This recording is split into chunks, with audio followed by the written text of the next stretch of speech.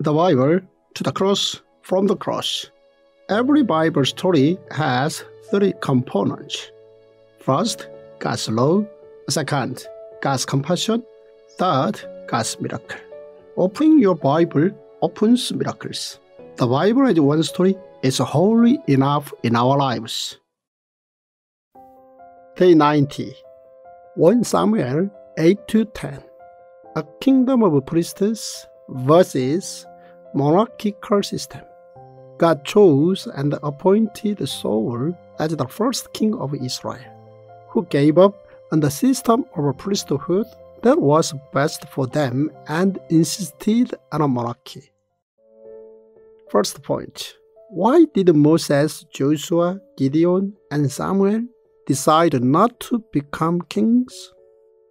The answer to this was because they wanted to become holy citizens in a kingdom of priests. Moses, Joshua, Gideon, and Samuel were perfectly suited to become kings in terms of their nobility and skills, but they all denied to become king. Each of them knew that it was much better to live as holy citizens in a kingdom of priests. When Dathan and Abiram claimed that Moses was scheming to become king, Moses prayed to God not to receive their offering.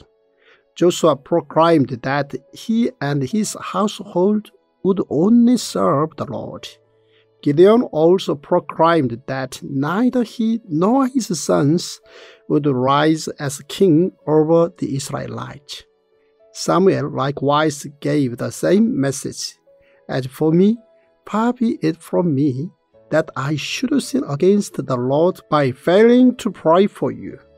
And I will teach you the way that is good and right.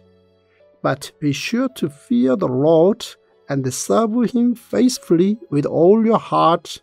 Consider what great things he has done for you. Second point. The reason the Israelites requested a king were for two surface-level reasons and two real reasons. The Israelites requested a king to Samuel for two surface-level reasons. The first was because Samuel had grown old. The second was because Samuel's sons were highly inadequate. The people also had two real reasons. The first real reason was because the people did not believe in God. The second real reason was because the Israel people envied other nations who had a monarchy system. They thought that having a king would ensure their protection. Third point. Monarchy was whereby the people were made into the king's slaves. When the people of Israel requested a king, Samuel was extremely sad and disheartened. He knew that the people had rejected the blessings of living as holy citizens in a kingdom of priests. God told Samuel to tell the people about the two things they were to know if they started a monarchy. The first was that they would ultimately become slaves for the monarch. The second was that when the people came to God to ask for help because of the king, it would already be too late. Despite these warnings, Israel acted like careless children and strongly requested a king. So God told Samuel to do as they requested, and so began the 500 years of monarchy. Fourth point. Saul in his 40s had four good qualities. Although God was disappointed in the people for wanting a king, God nevertheless did his best to select the best leader for them. This was none other than Saul. Saul was in his early 40s when God selected him, and he had four qualities that made him appealing to God. The first was that he was a good-looking man who cared deeply for his parents. The second was that he was someone who knew the right thing to say. The third was his ability to understand what was going on in society.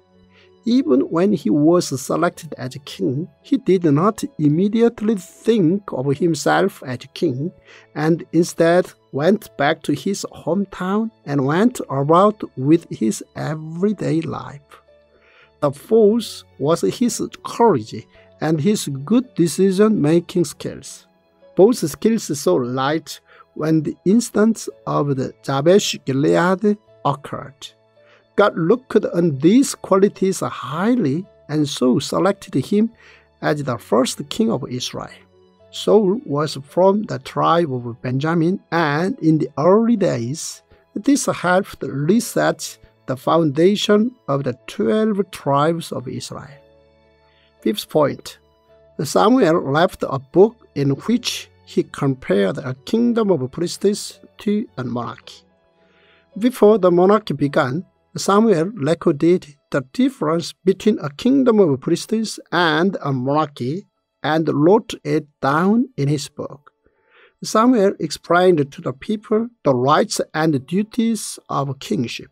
He wrote them down on a scroll and deposited it before the Lord.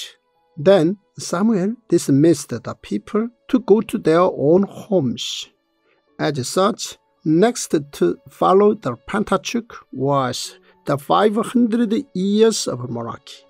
The first king was Saul from the tribe of Benjamin.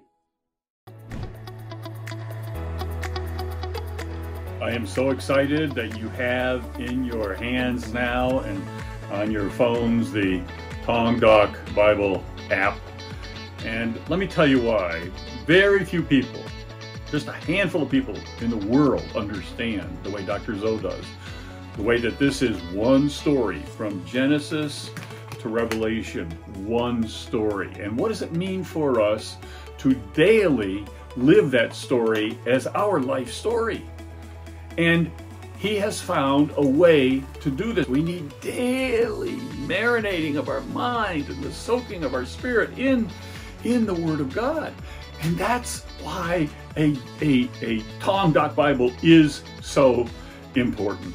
The scriptures, the story, Genesis to Revelation, is the daily mouth-to-mouth breathings of the Spirit of God into humans to make us truly who God made us to be. And that's why this app is so important. This app shows you how to do enables God to do mouth-to-mouth resuscitation on you every day of your life, 365 days a year. I'm so glad you have it. You will feel that healing that comes from mouth-to-mouth breathings of the Spirit on you as you use this app.